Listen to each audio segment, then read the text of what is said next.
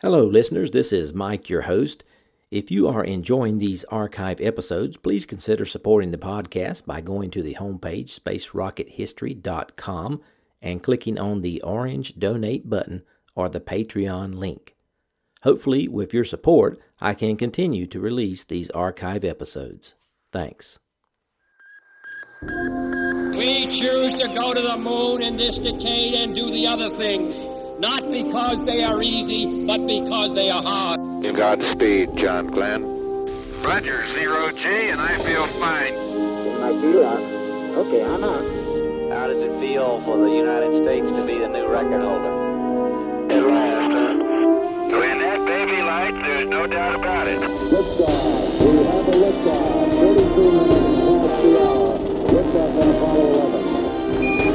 Listen, Tranquility Base here. The Eagle has landed. That's one small step for man, one giant leap for mankind.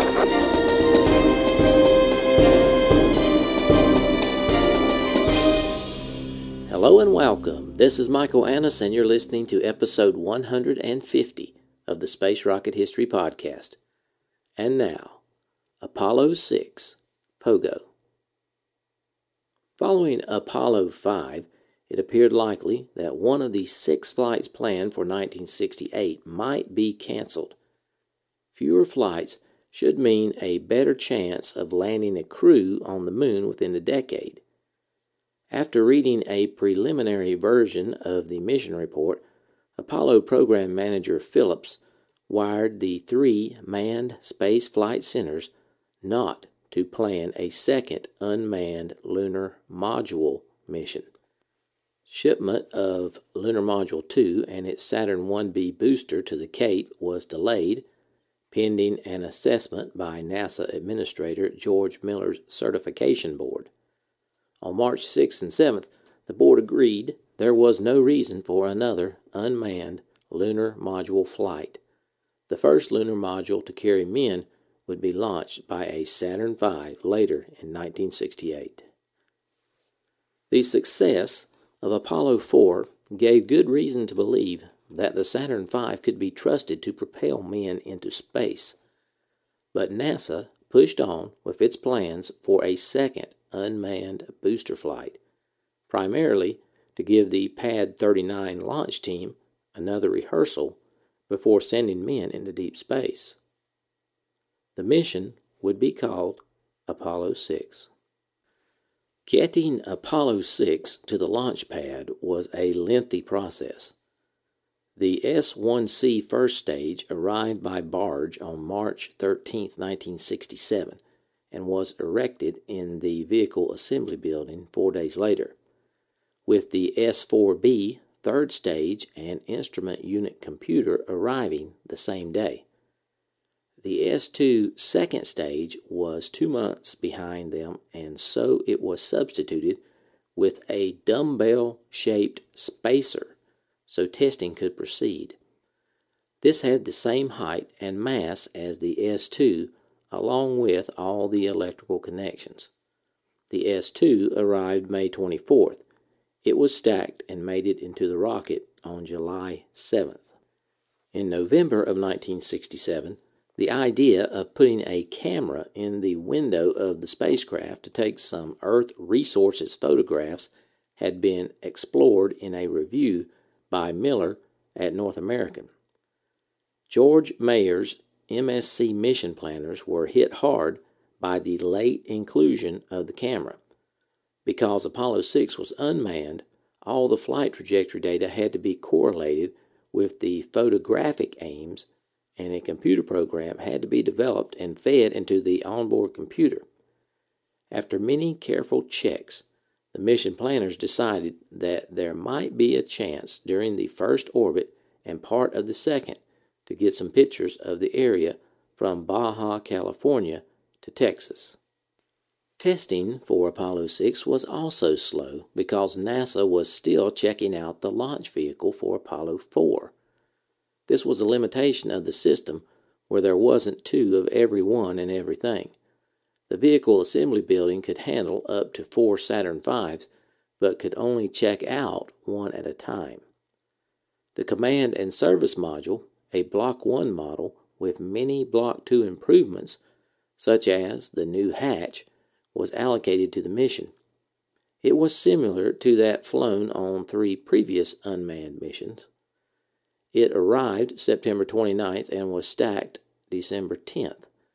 The Command and Service Module was actually a hybrid of 2 production spacecraft, consisting of Command Module 20 and Service Module 14.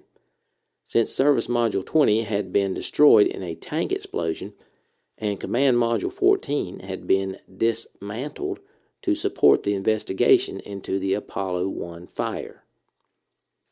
Kleinnick, the Command and Service Module's manager in Houston, was pleased with the machine that North American sent to Kennedy, although he was upset when he learned that the protective mylar film that covered the spacecraft during shipment was flammable. But, in engineering terms, it was a clean spacecraft. Only 23 engineering orders were outstanding, as opposed to the hundreds listed for Spacecraft 12 only a year and a half earlier. Most of these engineering orders were the kind that spacecraft operations people at Kennedy normally handled anyway. After 2 months of testing and repairs, on February 6, 1968, a Tuesday morning, the crawler, carrying the whole Apollo stack on its platform, edged out of the vehicle assembly building into a wind-driven rain and headed slowly down a track to the launch complex, 5 kilometers away. En route, trouble with communications circuits forced a 2-hour wait. When communication was restored, the crawler resumed its snail's pace.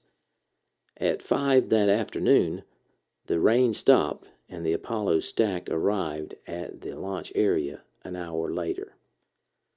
Apollo 6 had been scheduled for the first quarter of 1968, but several brief postponements slipped it past that date. On January 15th, Miller wrote to Webb that the tank skirt of the service module, number 8, had split during structural testing. Therefore, the skirt on Apollo 6 was strengthened to prevent a similar mishap. Then, after the stack had been trundled down the path to the launch area on a rainy day, water seepage was found in the Saturn's S2 stage, and some parts had to be replaced. And finally, the countdown to launch practice did not end until March 29th. Now let's consider the objectives of the Apollo 6 mission. Apollo 6 was intended to send a command and service module plus a lunar module test article with mounted structural vibration sensors into a trans-lunar trajectory.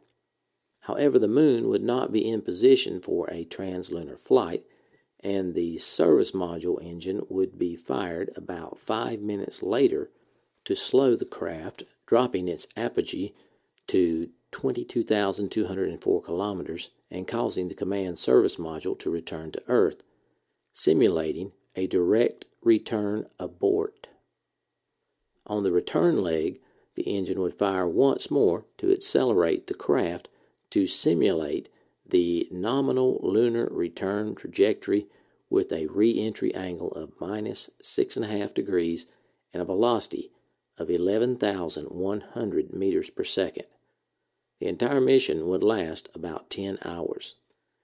This would test the Saturn V's launch vehicle's ability to send the entire Apollo craft to the moon, and in particular, test the stresses on the lunar module and the vibration modes of the entire Saturn V with near full loads. A full lunar mission spacecraft weight was not quite simulated because the lunar test article number 2R weighed 12,000 kilograms, only about 80% of a nominal lunar module weighing 15,000 kilograms.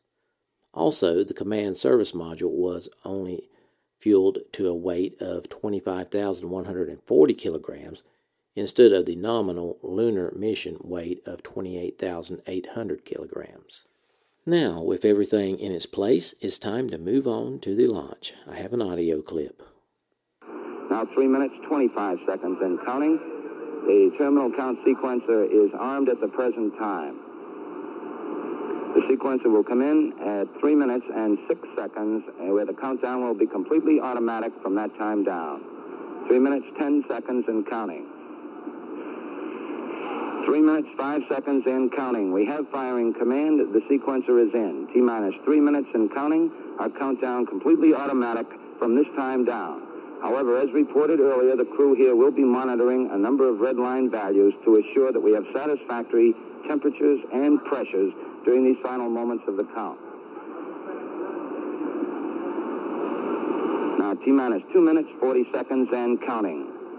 The various propellant tanks within the Saturn V launch vehicle in all 3 stages are now being pressurized. They're primarily pressurized with helium to assure that we will get a good flow of both the liquid oxygen and the liquid hydrogen or the RP1 fuel, depending on the stage. T-minus 2 minutes, 20 seconds and counting. Our automatic status board here, driven by the computer, indicates all is still well with the countdown at this time. The pressurization sequence continuing, and we will stand by for further reports. Now coming up on 2 minutes. Mark, T-minus 2 minutes and counting. T-minus 2, we have confirmation that the second stage liquid oxygen tank now has been pressurized. 1 minute, 50 seconds and counting. All still going well at this time.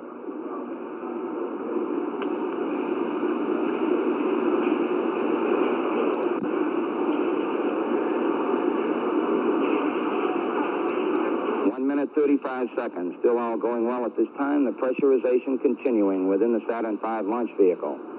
1 minute 30 seconds and counting. All still going well at this time. Receiving some readouts on some of these red line values. All indications are that everything is still satisfactory. T-minus 1 minute 15 seconds and counting. Third stage propellants now have been pressurized.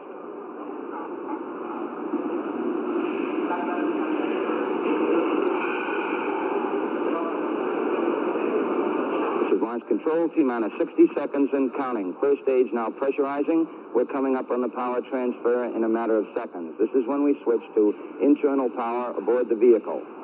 T-minus 50 seconds. We have the power transfer. The vehicle is internal. The complete vehicle is now pressurized.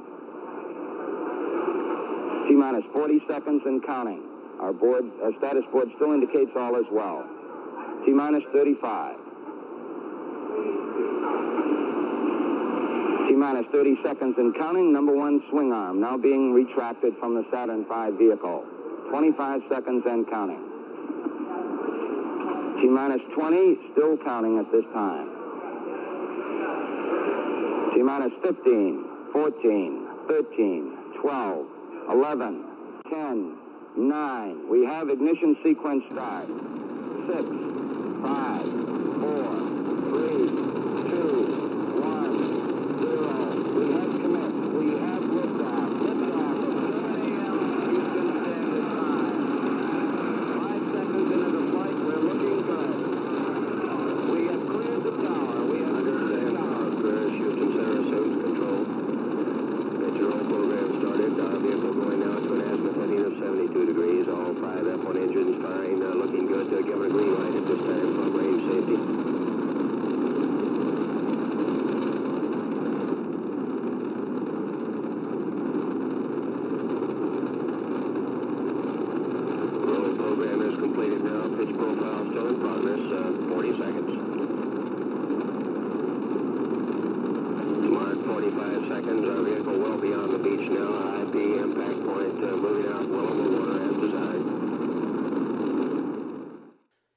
At 7 a.m. on April 4th, 1968, the Saturn V rose thunderously from its Florida launch pad to boost Apollo 6 into orbit. But that was the last normal thing the big rocket did.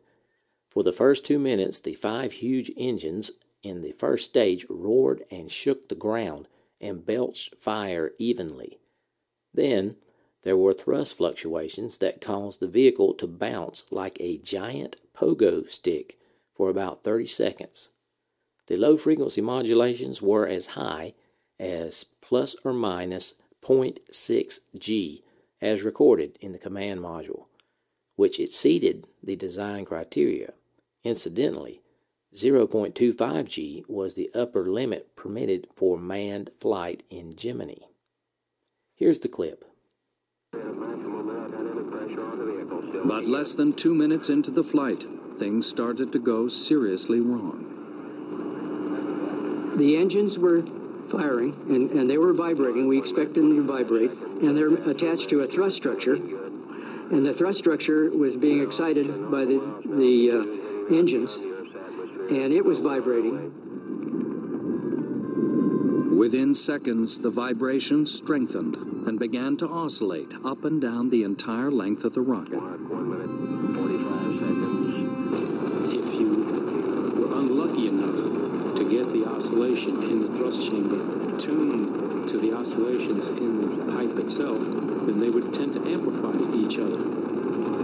The rocket was experiencing a phenomenon called resonance. An example of that is the opera singer in the wine glass, where she hits a note that's exactly the same frequency that the wine glass will tingle at if you tink it. And if left to its own devices, the resonance can, in essence, destroy whatever it is that's resonating. And all these vibrations came together all at once and created a humongous vibration that moved all the way up to the spacecraft. Had there been astronauts in there, we would have had to abort the mission because of that vibration level. Our 4 outboard engines have shut down. After the flight, George Miller explained the cause of resonance to a congressional hearing. Quote, Pogo arises fundamentally because you have thrust fluctuations in the engine. Those are normal characteristics of engines. All engines have what you might call noise in their output because the combustion is not quite uniform. So you have this fluctuation in thrust of the first stage as a normal characteristic of all engine burning. Now in turn, the engine is fed through a pipe that takes the fuel out of the tanks and feeds it into the engine. That pipe's length is something like an organ pipe, so it has a certain resonance frequency of its own, and it really turns out that it will oscillate just like an organ pipe does. The structure of the vehicle is much like a tuning fork, so if you strike it right, it will oscillate up and down longitudinally. In a gross sense, it is the interaction between the various frequencies that causes the vehicle to oscillate. End quote. In part due to the vibrations, the spacecraft adapter that attached the command service module to the rocket and housed the mock-up lunar module started to have some structural problems. Airborne cameras recorded several pieces falling off at T plus 133 seconds.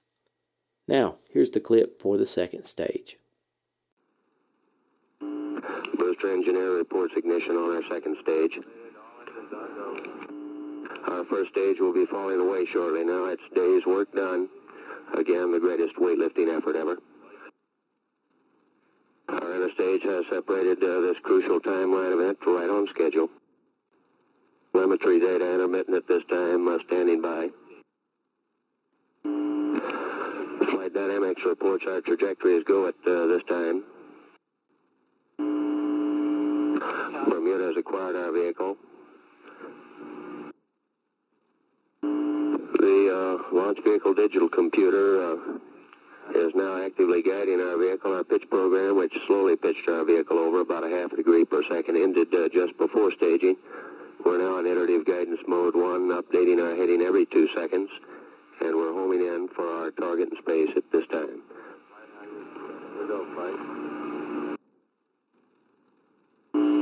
Center engine has shut down. After the first stage was jettisoned, the S2 second stage began to experience its own problems.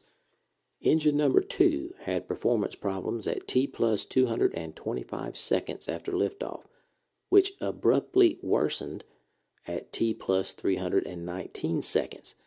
And then, at T plus 412 seconds, the instrument unit shut it down.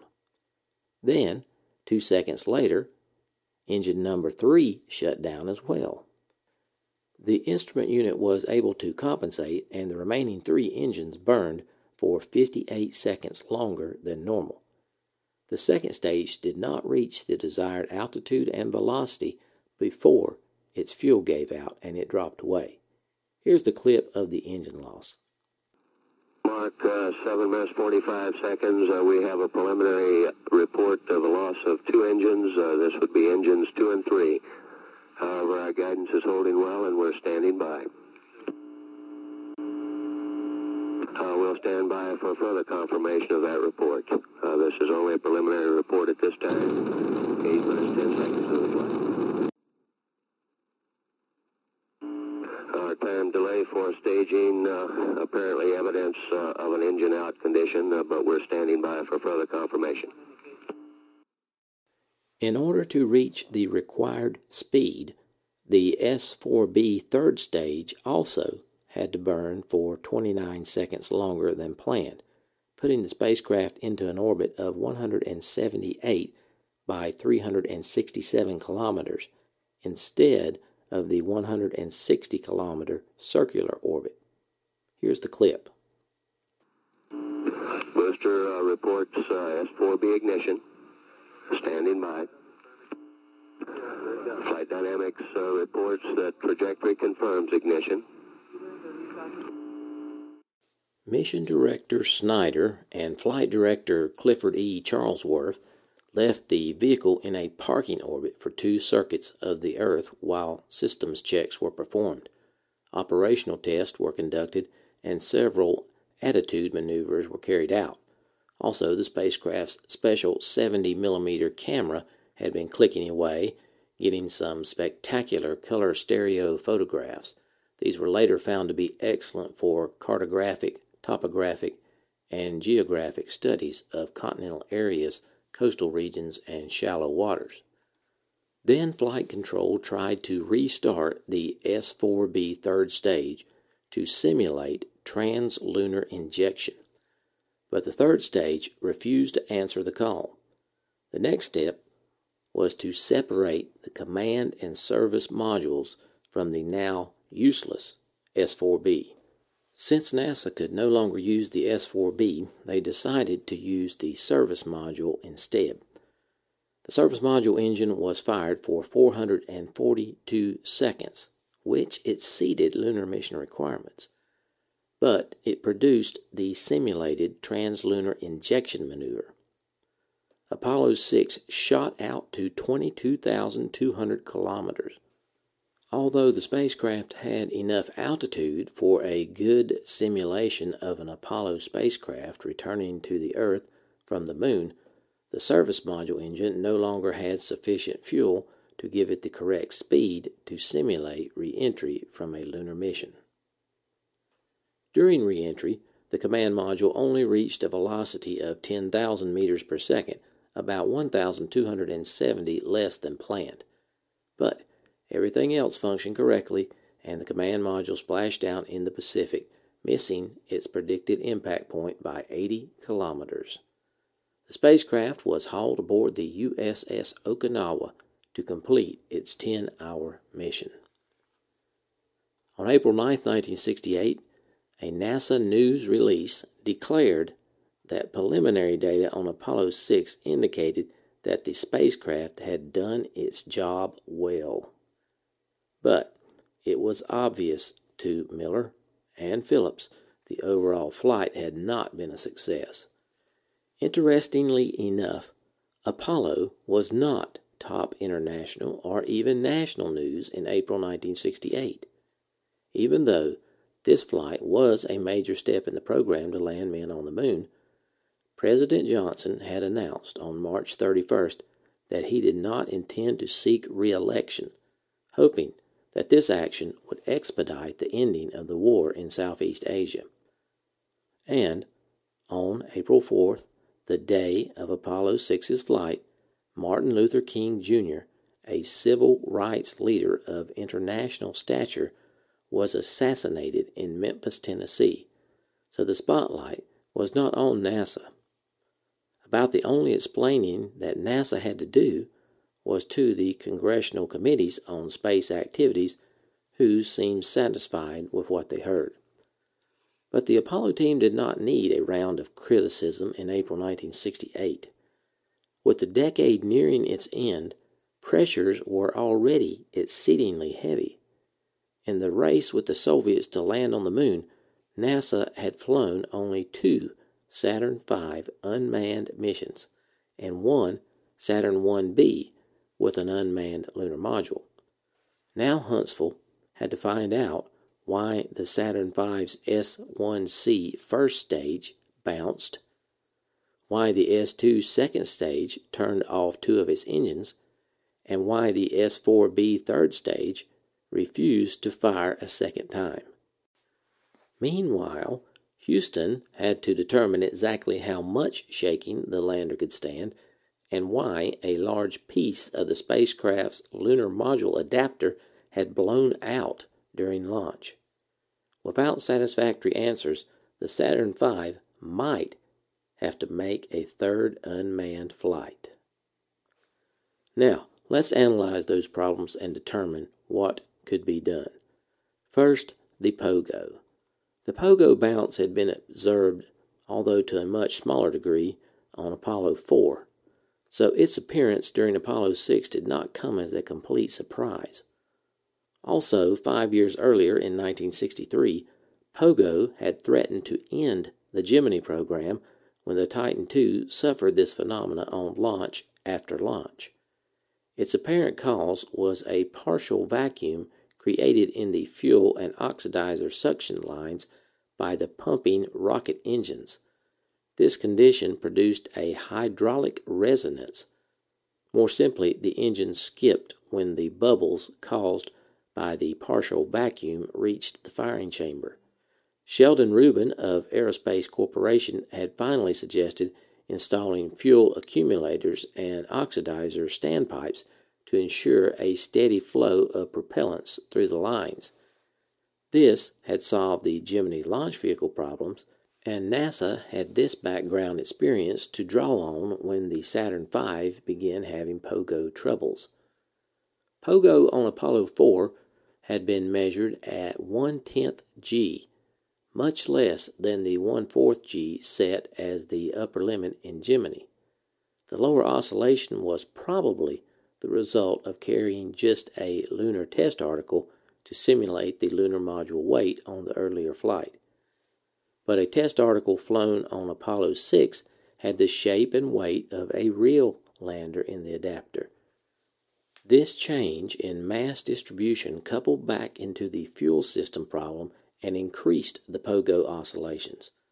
The mission analyst later discovered that 2 of the Saturn engines had been inadvertently tuned to the same frequency, probably aggravating the problem. Engines in the Saturn V cluster were tuned to different frequencies to prevent any 2 or more of them from pulling the booster off balance and changing its trajectory during powered flight. The Rocketeers at Huntsville first wanted to know from Houston whether a crew could have withstood the vibration levels on Apollo 6.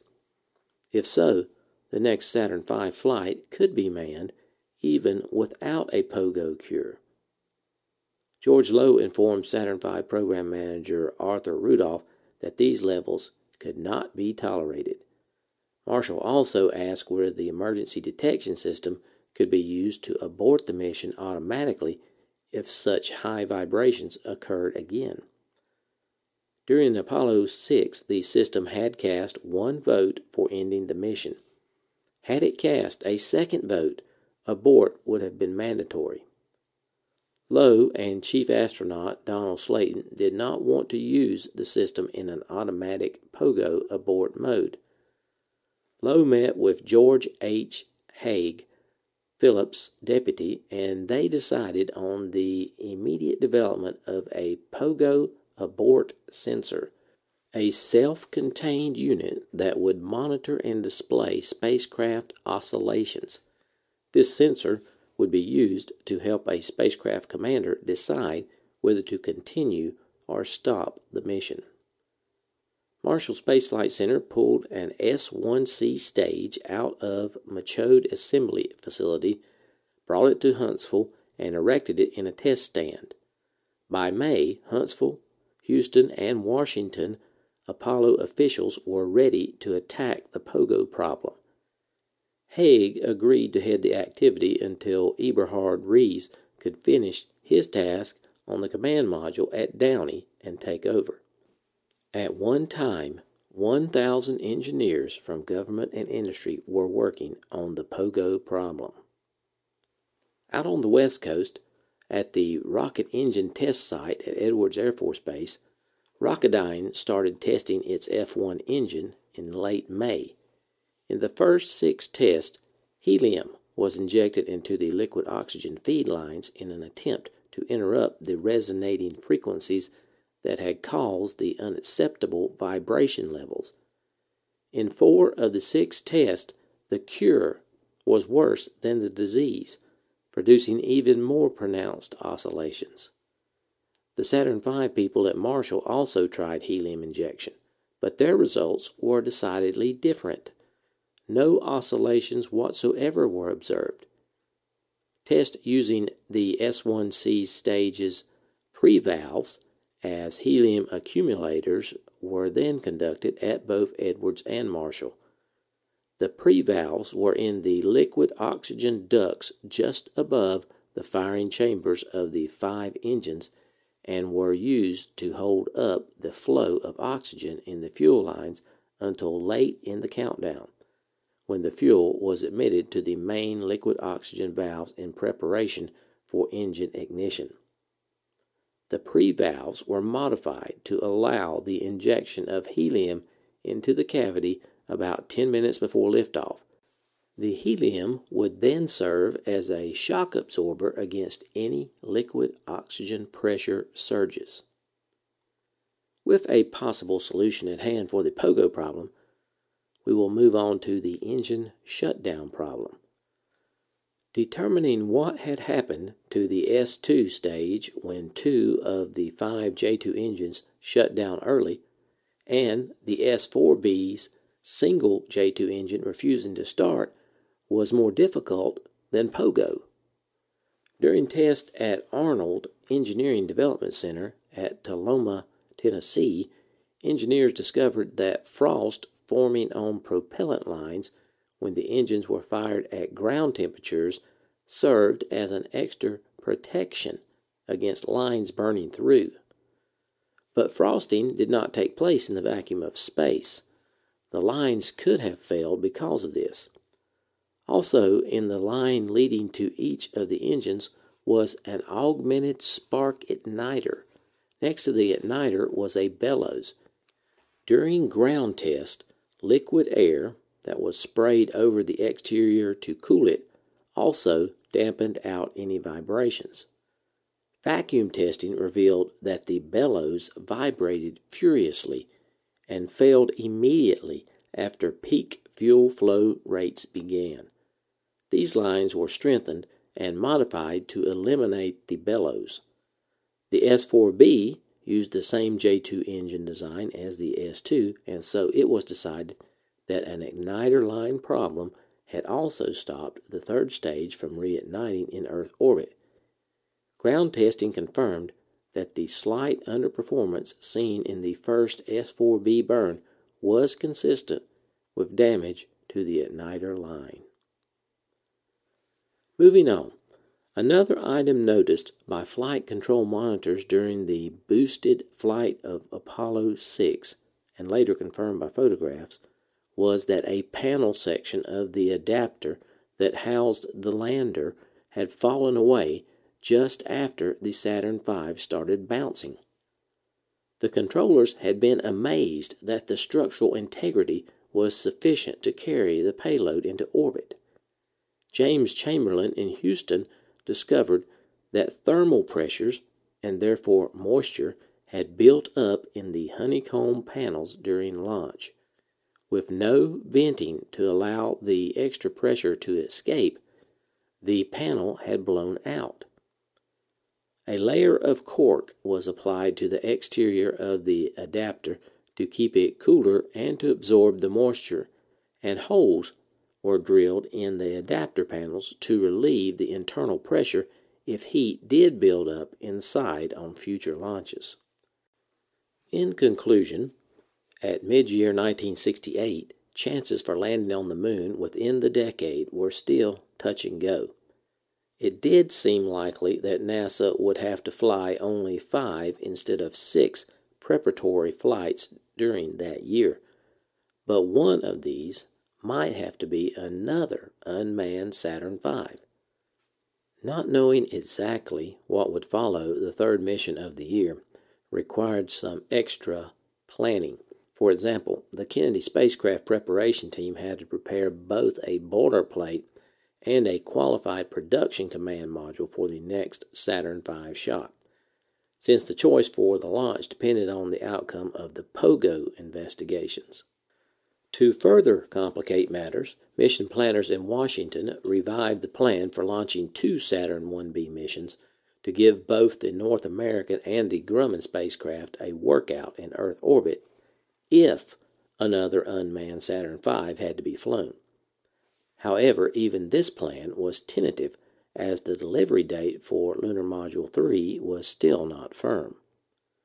On the brighter side, by mid-year, North American's work was improving. Although the contractor was late in shipping Command Service Module 101 for the first manned Apollo mission, improvements in the fabrication of this machine indicated that future spacecraft should be on time. After a traumatic and pressure-packed 18 months, North American was finally delivering satisfactory flight-ready hardware. When Command Service Module 101 arrived at the Cape on May 30th, the receiving inspectors found fewer discrepancies than on any spacecraft previously delivered to Kennedy. Miller had told the Senate Space Committee in February 1968 that the first manned Apollo mission would be flown in the last quarter of the year. In June, this still seemed feasible.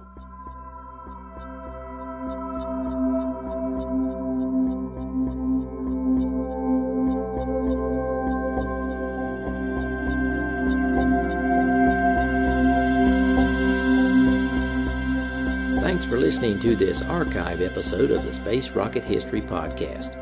If you are financially able, please support the podcast by going to the homepage, spacerockethistory.com, and clicking on the orange Donate button or the Patreon link.